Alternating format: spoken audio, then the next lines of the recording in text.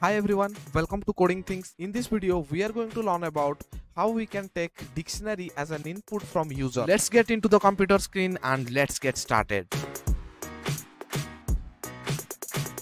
So now I am inside my VS Code and I want to create an empty dictionary here. So for that, I'll write here D is equals to a pair of curly braces. So this means it is an empty dictionary. So we can check that also. I'll write a print function here and inside that I'll write type of D.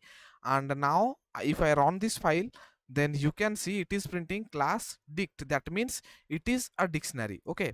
So now I will clear the terminal and I'll remove this print function and I will ask user to enter the size of the dictionary. So for that I'll write a variable name here. Let's say the variable name is size and I'll write here an input function and I'll write here int, and inside this int function I'll write input and now I'll write a message here that enter the size. Okay, enter the size.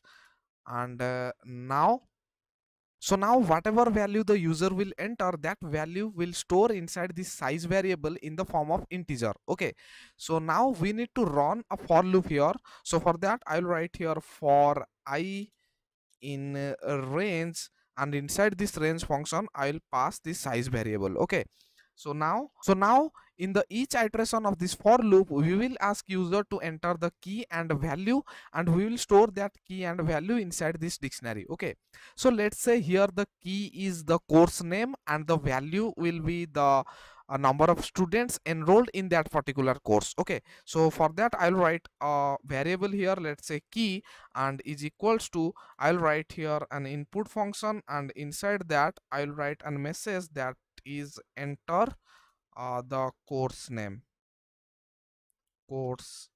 name name. Okay, the course name, and I will create another variable that is your value, and which is equals to, I'll write here another input function, and inside it I'll write enter the number of students. Okay, so now we need to add this key and value inside this dictionary. So how can I do that? So to do that I'll write here simply d of key is equals to value.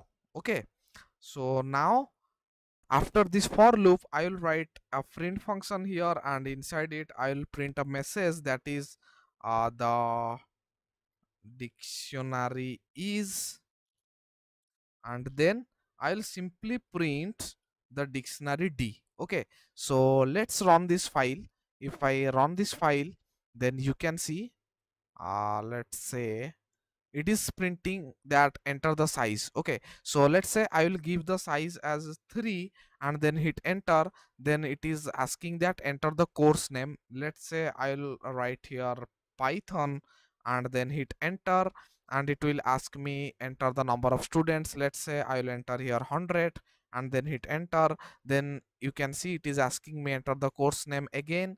Then I will write here, let's say Java, and then I hit enter, and the number of students, let's say 90, and another course name, let's say C++, and then hit enter, the number of course students, let's say 50, and if I hit enter, then you can see the dictionary is created and it is printing the dictionary here. Okay, so in this way you can take dictionary as an input from user.